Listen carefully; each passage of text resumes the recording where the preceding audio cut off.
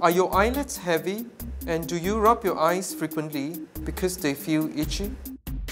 Maybe the air is dry and you just need some over-the-counter eye drops. But what if the discomfort persists even after you apply them? This could be a sign of dry eyes, a condition that affects almost 2 million people in our population.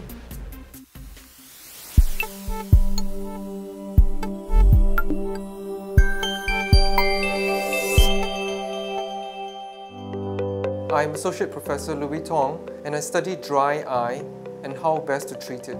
There are two categories of dry eye.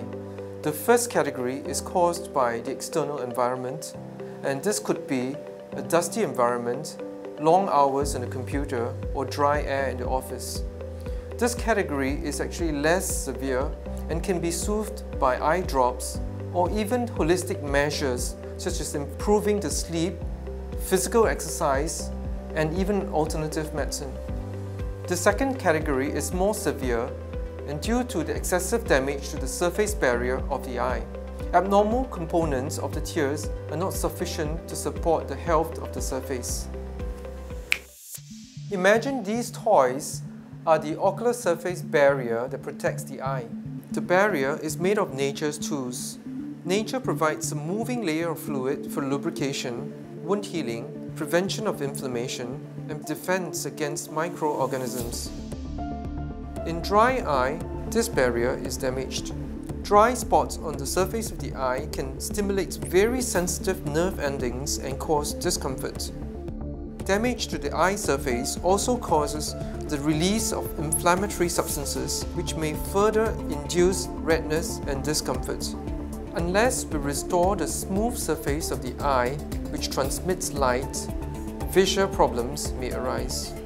What happens if the ocular surface barrier is damaged and cannot be repaired with artificial tear eye drops? Scientists are investigating which components of tears are best to protect the eye. These are the most reliable tools we have as they are designed by nature. But there is so much we still have to learn.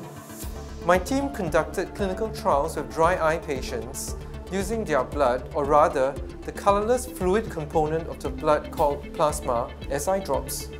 Plasma's composition is not exactly identical to tears, but it contains many proteins present. This makes it more nourishing to the eye surface compared to artificial tears.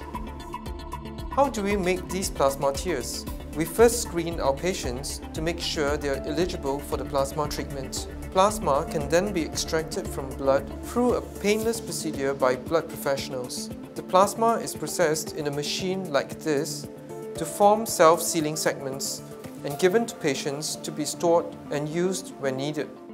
Our clinical trials showed that this plasma treatment is effective in repairing damage to the eye surface where conventional eye drops fail.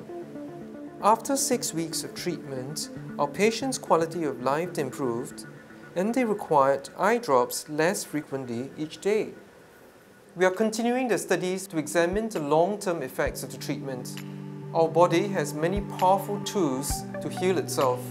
My team hopes to find the right one to fight this condition.